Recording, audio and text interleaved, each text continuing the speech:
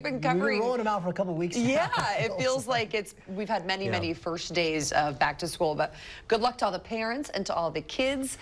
It's going to be interesting first day because it's going to be so warm later on. Yeah, and Joe, you brought up a little while ago, how many heat waves have we had?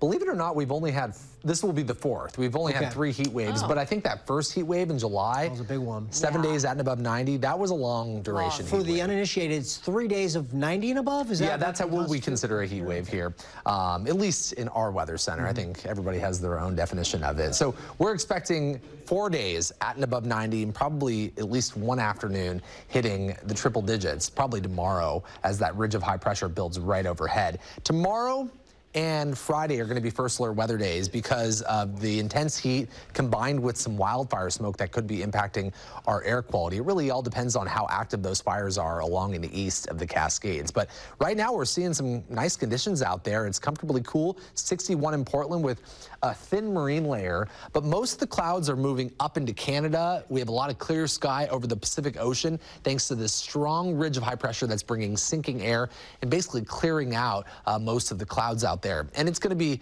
shifting right over the top of us over the next couple of days, and that's why we're thinking Thursday and Friday are going to be our warmest days. We'll also have an offshore wind that's going to help to draw some of that wildfire smoke in from the east, but it also dry out the air.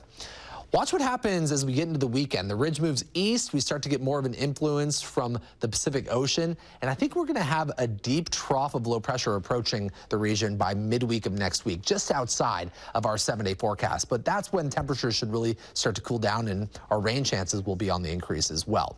Here's what we're expecting over the next 4 days in Portland.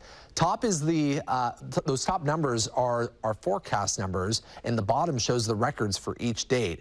I wanted to point out that tomorrow, Thursday, the record high is 101. Our high temperature forecast is 100. That's the latest date that we've seen a 100-degree reading at PDX.